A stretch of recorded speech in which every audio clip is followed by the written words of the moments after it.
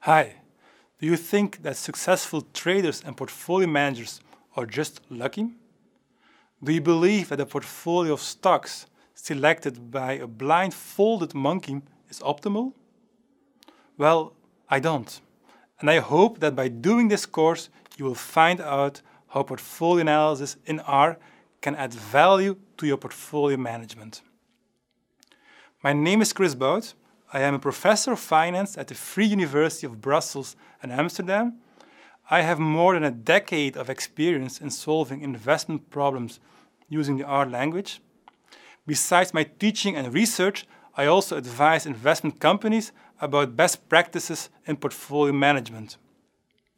The advisory is about balancing risk and reward in their investments. My baseline recommendation is to take investment decisions seriously and to be aware of the risks involved in investing. Whenever you buy a stock or bond at some price, this price will change in the future. If it increases, you make a profit. If it decreases, you make a loss. It's the expectation of gains that needs to be balanced against the risk of losses. There are two simple tricks to reduce the risk of suffering large losses. The first one is to seek portfolio risk diversification. This means that one should avoid investing in one single asset, but instead invest in many different assets. Such a combination of investments is called a portfolio. When I review portfolios, I often find that by choosing more intelligent combinations of investments, it becomes possible to increase the portfolio's expected return and reduce the risk. A second golden rule in investing is to always test the portfolio strategy on historical data, and once you're trading the strategy, to constantly monitor its performance. For this reason, DataCamp is one of the best ways to learn portfolio analysis. I will teach you the theory in the videos and provide you the R instructions to do the portfolio analysis in practice. The course proceeds in 4 chapters.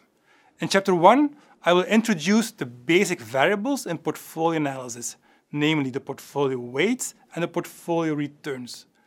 The portfolio weights tell you the percentage of total value invested in each of the assets.